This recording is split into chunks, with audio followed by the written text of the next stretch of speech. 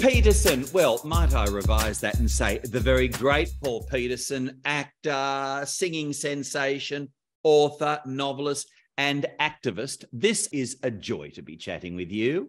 Wow. Thank you, Craig. Hey, it's a pleasure to be here. I got to say, it is a heck of a career and it continues. Let's hop back into the time machine, Paul, because Okay. you were one of the original Mouseketeers on the Mickey Mouse Club, and that was 1955. So how old were you then? I was 9. I was still short of my 10th birthday.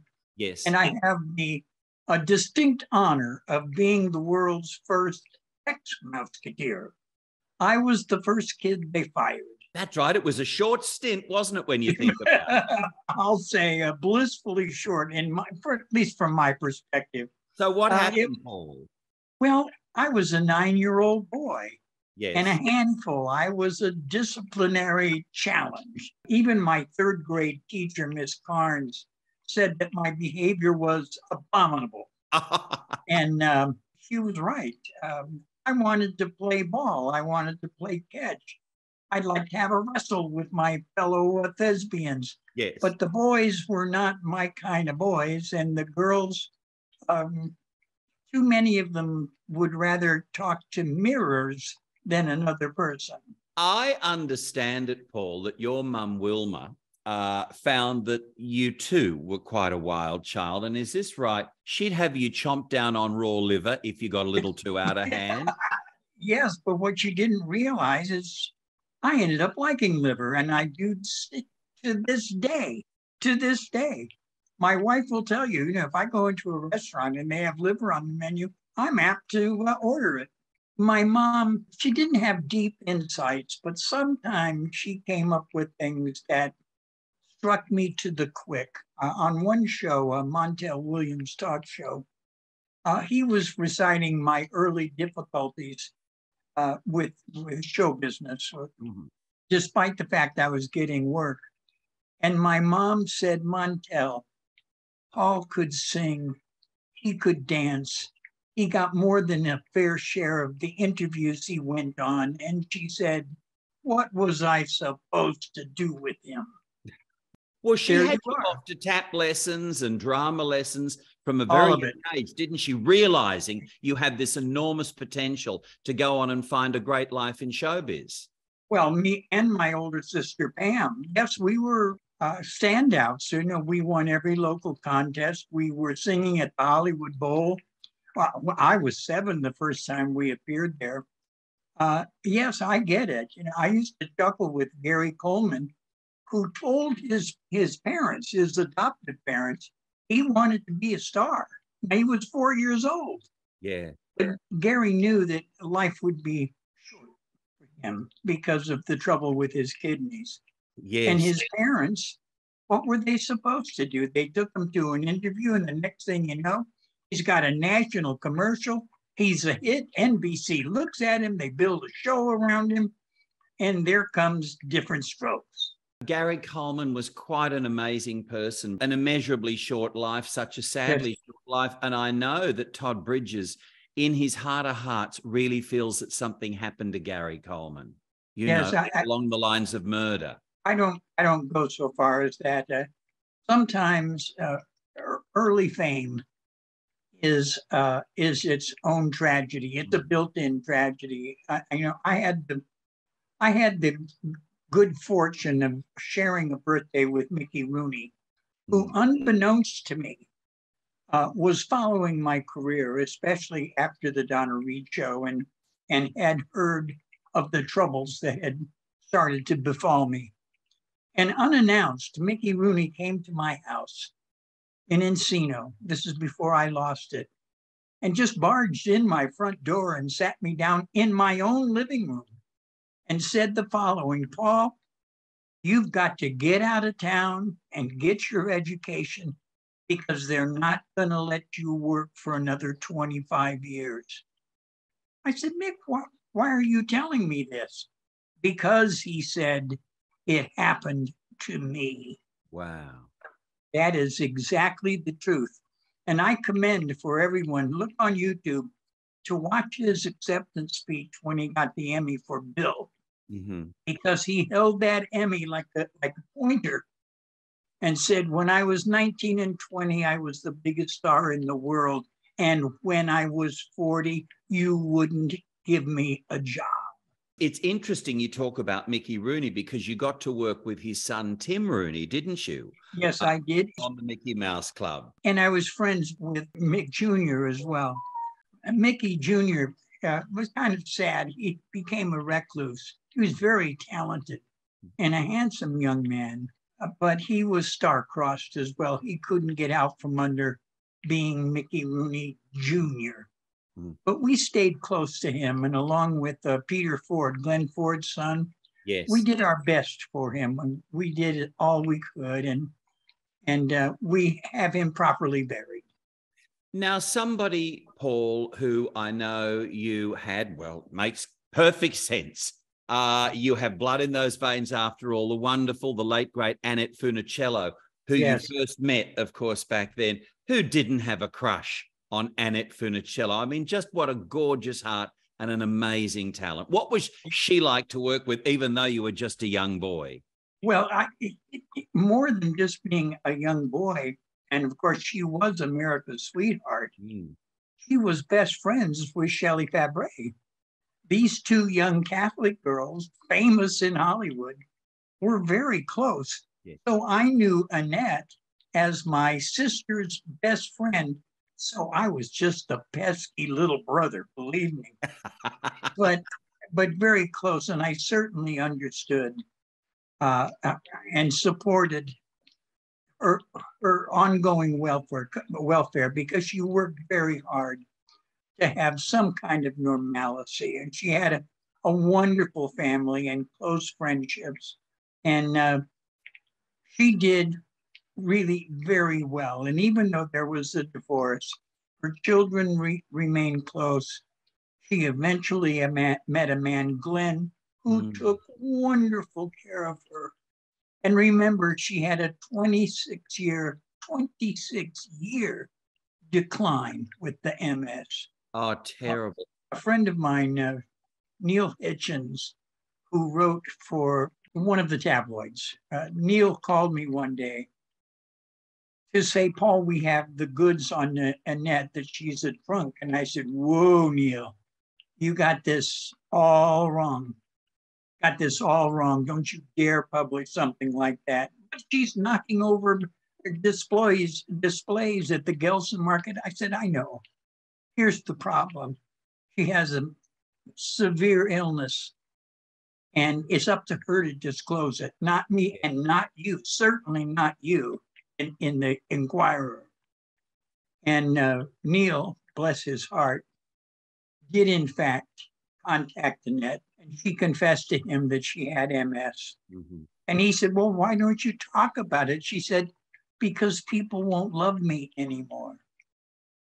And that's how poisonous celebrity can be.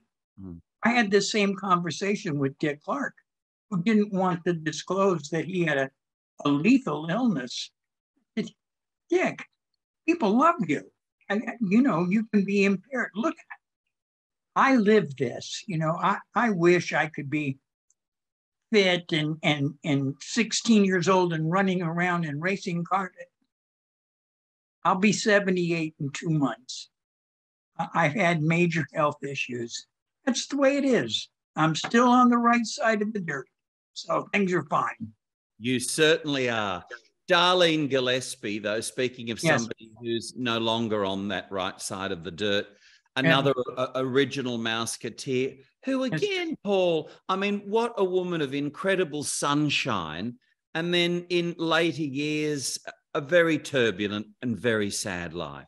Yes, indeed. And married poorly with a man who thought it was okay to steal someone else's valor. He was not a Medal of Honor winner. Yes. And Darlene wanted to get back at a past that did not allow the country to see how really talented and attractive she was, because Annette outshone everybody. Well, that's the way life is sometimes. In your fabulously candid memoir, Walt, Mickey and Me, you wrote very candidly about having been fired from the Mickey Mouse Club show, as you referenced, but it was because you'd gotten into an argy-bargy with a casting director who was really bugging you something fierce, wasn't he? Yes, Lee Travers. He was a wildly overweight man who was always, hail fellow, well met, and pounding you on the back. But he called me by a nickname I loathe to this day. Yes. He continued to call me Mouse, and I hate that nickname because I was very small and sensitive about being small. I had not yet caught my growth. And on a Friday afternoon, he walked up behind me and tapped me on the shoulder and said, "Hey, Mouse, how you doing?" And I whirled around and punched him in his big fat stomach and said, "Don't call me that, fatso."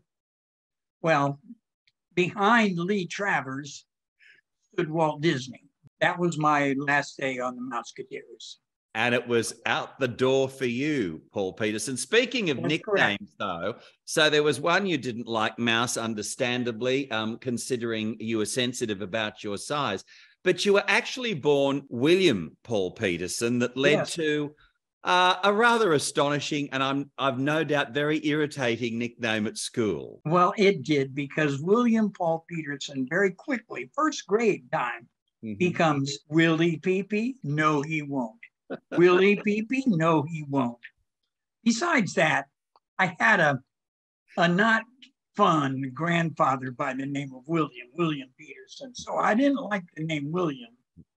And as fate would have it, there was another William Petersen, the Screen Actors Guild, when I was forced to join. So I kept Paul Petersen. That's what everybody called me, Paul Petersen. In fact, the only nickname I've ever been comfortable with is what my friend Brian Byers calls me P squared. That's all, P squared. So I return the favor and call him B squared. My wife, God bless her, who I will never contradict, calls me Willem. And might I say, you are a very wise man, Paul Well, Petersen. it took me 3 marriages to learn that. I know, but third time's the charm, they say. Now, here's the thing, too. Despite that situation with Walt Disney and what went down there with the original Mickey Mouse Club, you did wind up working with Walt Disney again, because you did this wonderful movie called The Happiest Millionaire, and that was in 1967. And what a cast. Fred MacMurray, Greer Garson, Geraldine Page, just to name a few. What was that like? After the Donna Reed Show, I was wondering, when is my next starring role coming? Yes. And I got a call to do a movie with Walt Disney called Happiest Millionaire. Yes. To be partnered with my buddy and longtime friend, still friends, Eddie Hodges, the boy who sang, "I'm gonna knock and ring and tap until you do." Anyway, it was wonderful. It was choreographed dancing. It was singing. It was on the lot where I had first gone to work. Of course, the story behind it, Craig, you'll like this. My car broke down the night before I was supposed to go to work. So I took my motorcycle to Disney. And at the front gate, they wouldn't let me in because motorcycles were not allowed on the 44-acre lot of Walt Disney's Disney Studios. And they had to call upstairs to Walt's office to get permission to let me come to work. And when I saw Mr. Disney later that day, he said, "Oh, Petersen, you're always causing trouble." I was frankly honored to be there, because that was the last movie that Walt would do. Yes. He sadly passed away in December of that year. He didn't really have time or energy to put his final touches, his embellishments, the Disney touch on that movie. Nonetheless, I was proud to be there. I'm truly proud. And proud you were too, I understand it, in 1958 to star in a beautiful movie. I've got to say, it's one of my favorites. Houseboat, with Cary Grant. You played his son, Sophia Loren. How would you describe, Paul, the remarkable Cary Grant that you got to know? Well, first of all, I called him Mr. G till the end of his life. It was the best motion picture experience I ever had. I did a lot of movies, but working with a star of that magnitude and was Sophia Loren, oh my goodness. I mean, I was 12 years old and knew what I was looking at. Cary Grant was the most generous adult performer, besides Donna Reed, that I'd ever worked with. He was remarkably tuned in to your needs as a performer. He loved being a straight man. Mm-hmm. He tossed you the dialogue so that you would look your best. For a young performer, he took the time to explain the contextual meaning of the scene that we were about to film. He wanted me to be secure and understand that behind the dialogue, there was a purpose, there was a reason. And that stood me in good stead as a performer and lasted, frankly, well, for as long as I performed. But the friendship that developed out of that was, at least to my mind, remarkable and a cherished memory. You know, it's very difficult to impress old line movie stars because they've done the work. They've been there. Henry Fonda was another person I got to work with. And it so happened that an event took place when Don Petersen came down and wanted me to tone down my character as a ex-con going out with his daughter. And he thought there'd be trouble asking me to reduce the intensity of the performance. And I just looked at Mr. Petersen. I said, well, of course, I'm happy to turn it down. I'm here for you. I'm not here for me. You want less? I'll give you less. And when the scene was subsequently reshot and everybody was happy, Henry Fonda himself came over to me. And mind you, I was quite junior to him. He said, Paul, I want you to know that's one of the most professional things I've ever witnessed. That is not faint praise. That came from Henry Fonda. Oh, of course. I mean, just to think about your good fortune to be working with Mr. G, as you referred to him, that must have been, Paul, like a master class, you know, when you just think of being in such exquisite and almost peerless company. That must have just been quite something to watch him go through, you know, his motions every day.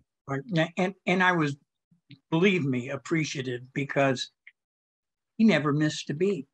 He was in touch with everyone, cast and crew alike. I remember we were doing one very complicated and difficult scene, and a crewman up on the rafters was way up there trying to stifle a cough.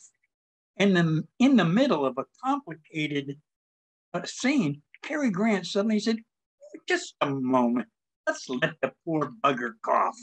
Just, you know, and that was Cary Grant.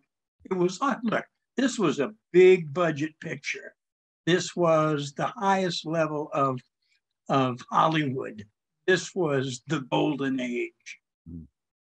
So it really was a high watermark. When it comes to movies, that's one I really enjoyed.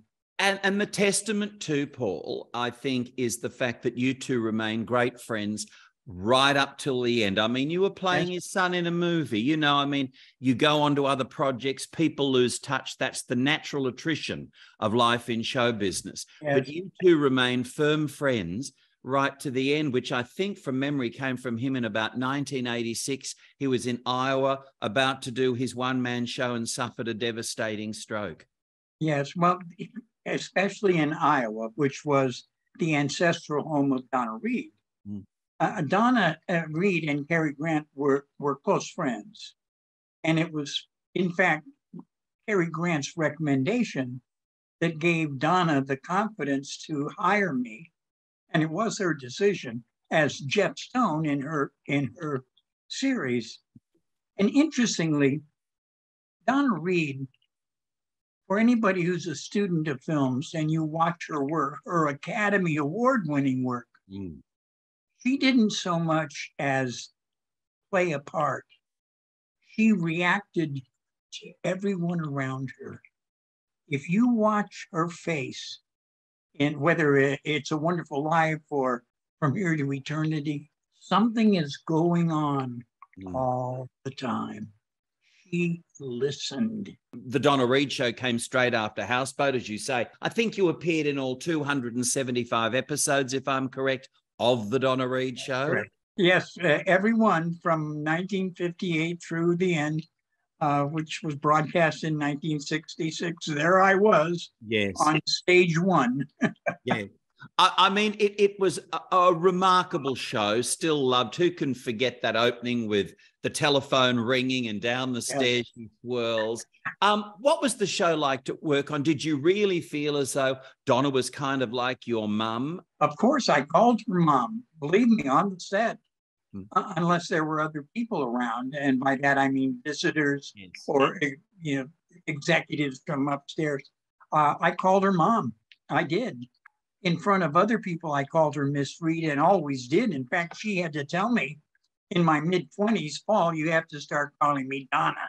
To work with her and Carl Betts and Shelley Fabares, not to mention the endless procession of people who came as guest stars, was a fantastic experience. And being the kind of person I am, I didn't have a guardian, because who would be a better guardian than Donna Reed? Every adult male on the set had the right to discipline me if I stepped out of line. And there were a lot of guys around who didn't take any crap from me. They did not. But we all enjoyed each other because we were professionals. So tell me, Paul, about the Donna Reed that you got to know. What was she like? Donna Reed was the oldest of 5 children from a hardscrabble farm in Iowa.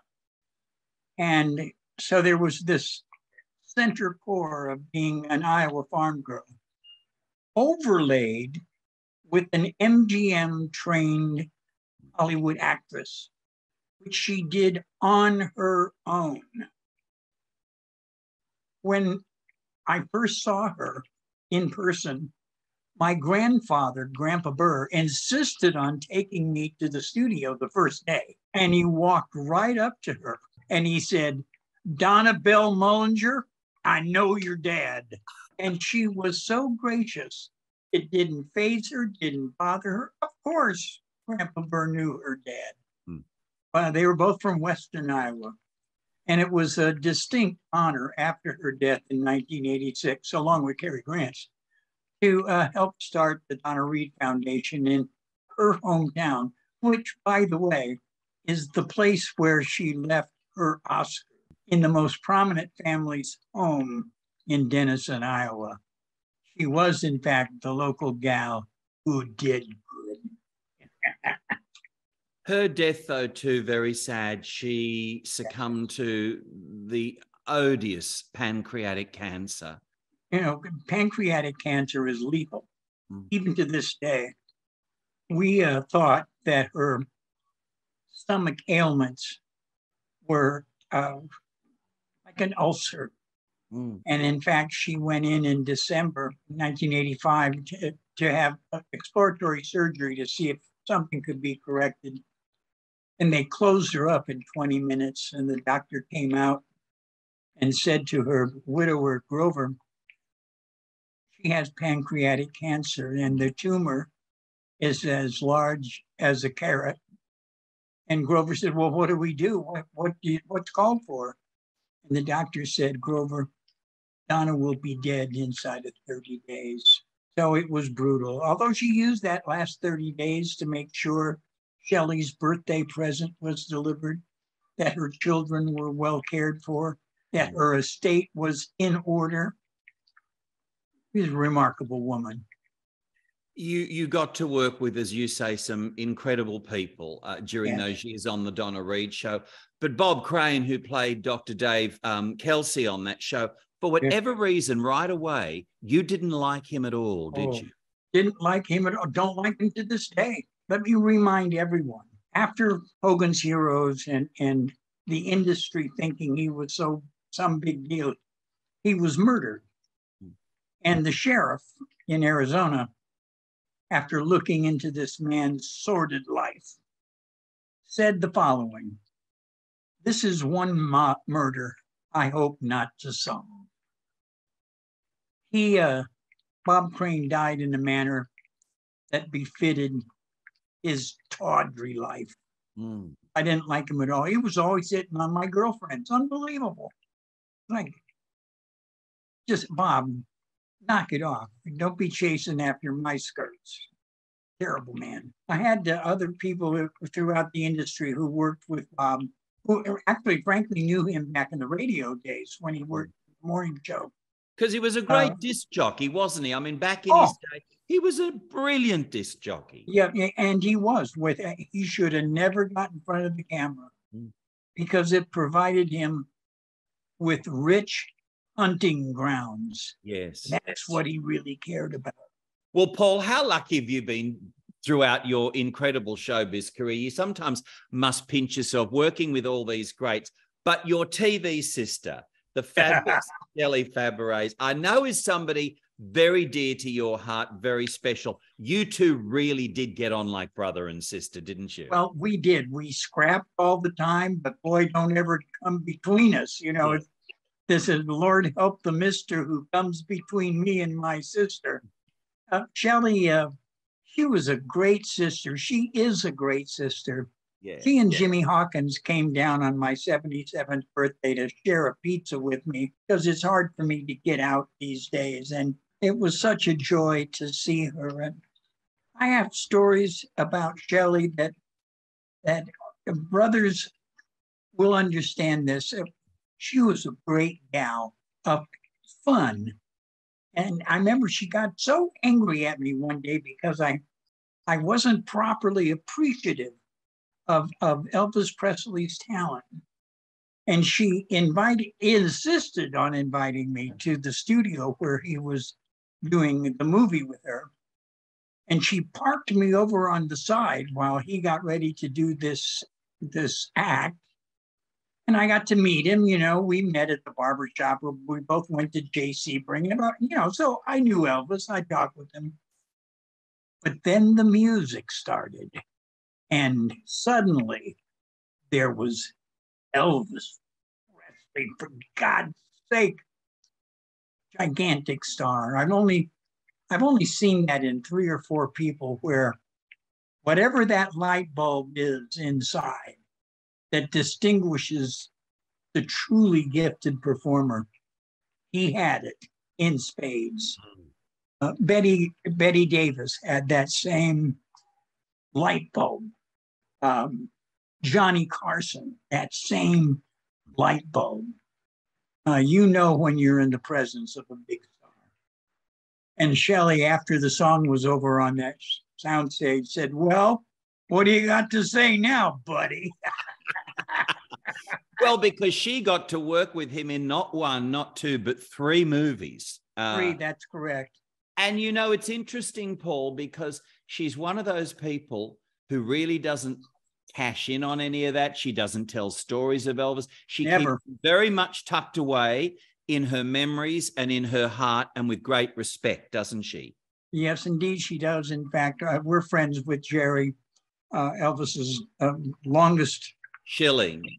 Yes, he has only the greatest admiration for Shelley because she, like Anne Margaret and like Jerry, kept her secrets, and good for her. Shelley always appreciated the work that she was doing. She was very good at it. Let's remember, this gal was a gifted comedian and adored by the people who worked with her. And a wonderful, wonderful singer as well. And of course, she's been married for years to another Hollywood great, Mike Farrell. Of course, many know him from MASH, but I mean, Mike is one of the really great guys. I mean, talk about working with legends too. I know we're kind of hopping all over the place here, Paul, but you've had such an amazing life. I'll take you back to 1967 and a movie with Glenn Ford that you made, Killing, which, as I understand, a bit of amazing trivia, that was Harrison Ford's movie debut. That is correct. I actually did 2 movies with Harrison.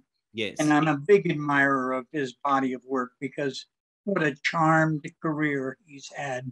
I did another one called Journey to Shiloh with him.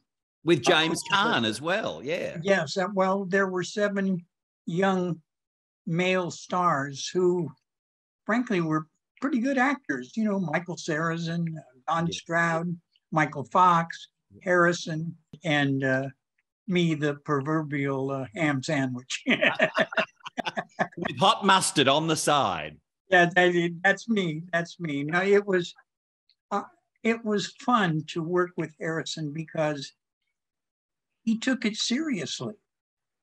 I remember when we did Journey to Shiloh, Jimmy Caan calling us all together because it was a throwaway movie. Universal was just throwing each of us into this movie because they had contracts with all of us.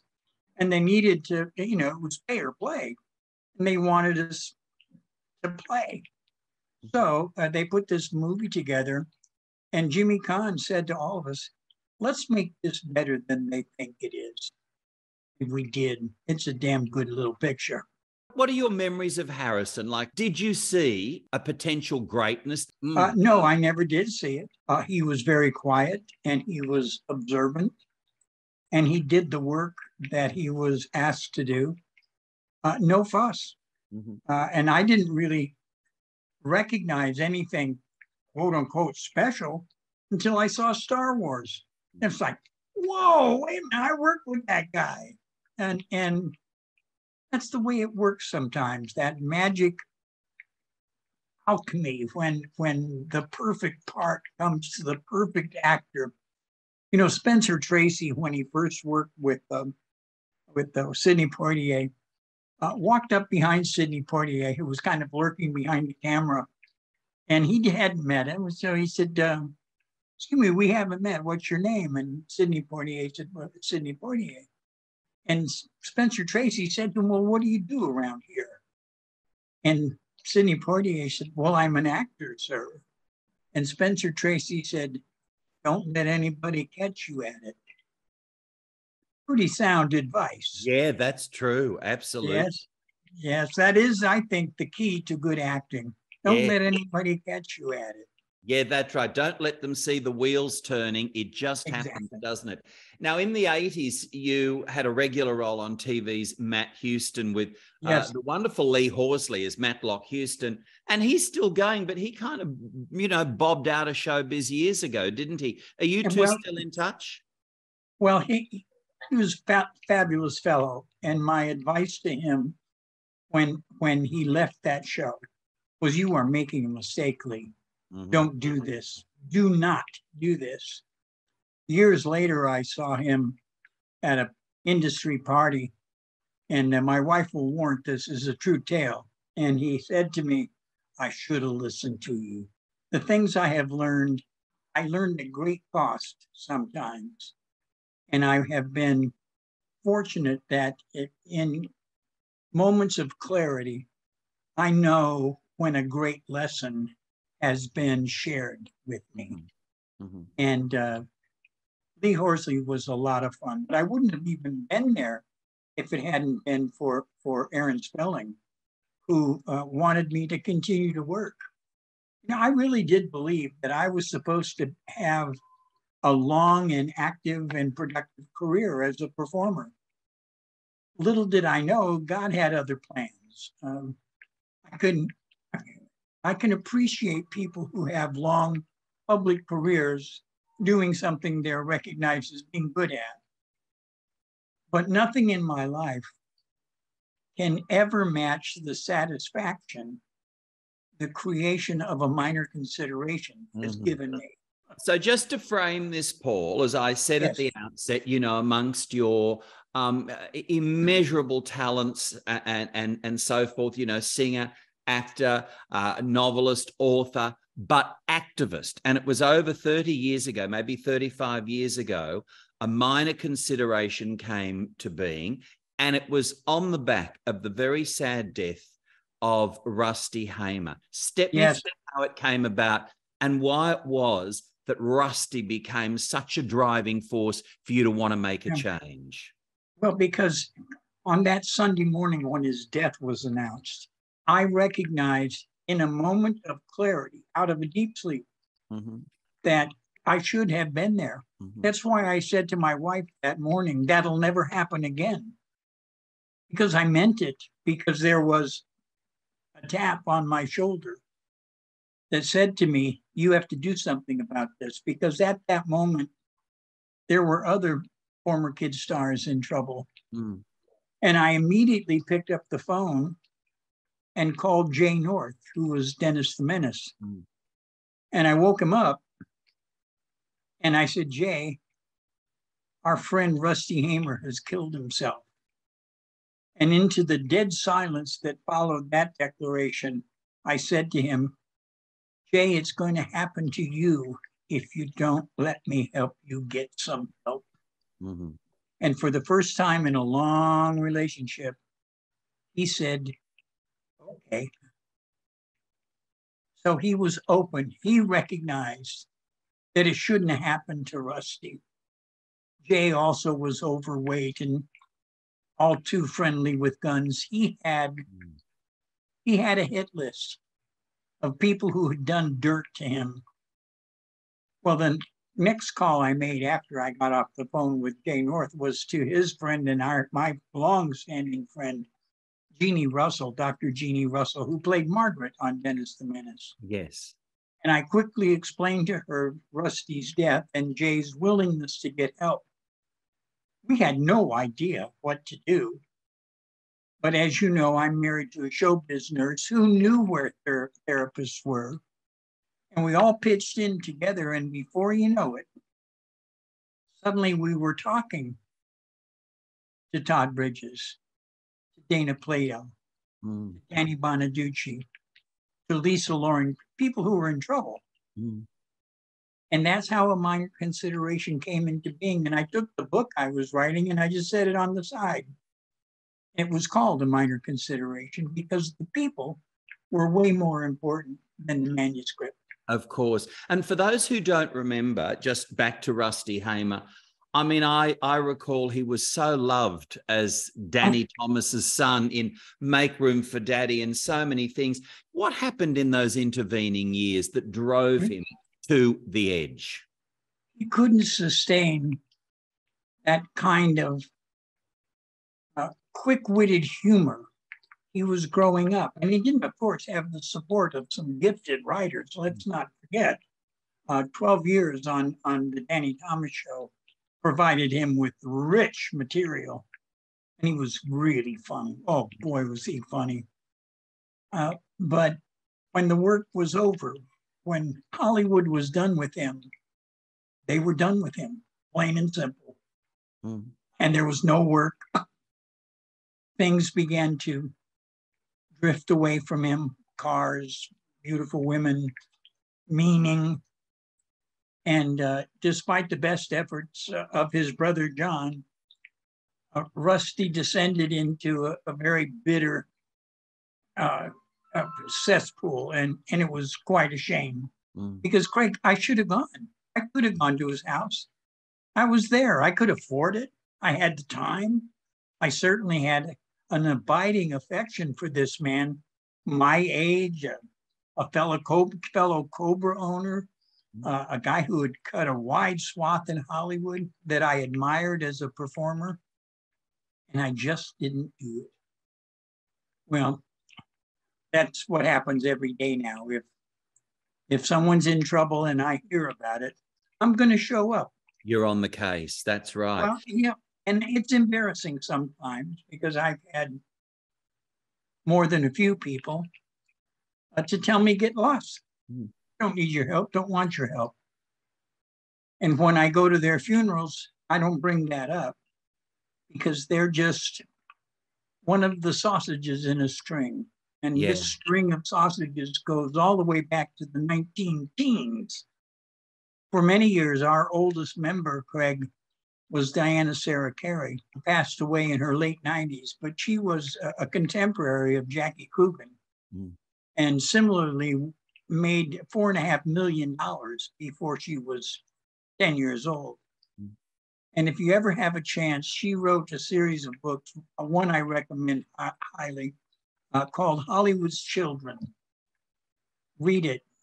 Another one you might pick up is her biography of Jackie Coogan, which, not so incidentally, the dedication was to me in A Minor Consideration. Yes. She got it. Talking to her in her 90s was like talking to a young boy on a television show who will remain nameless for now, but giving him the same lecture that Mickey Rooney gave me, I gave to this kid. He got it. And you see, Paul, I also take it that you'd had your troubled times as well. Oh, sure. When things began to evaporate. And that is what made Mickey Rooney suddenly think, I got to get to this guy and just tell him some home truths. And Yes. that turned your life around, because then you went off and you studied. You've been an author to well over a dozen best-selling books now. Yes. And then, of course, out of that sprung, on the back of Rusty Hamer's tragedy, A Minor Consideration. But, you know, A Minor Consideration, beyond the personal part of touching young celebrities who are living adult lives away from their early fame. Yes. There are laws that need changing. Let me give you an example.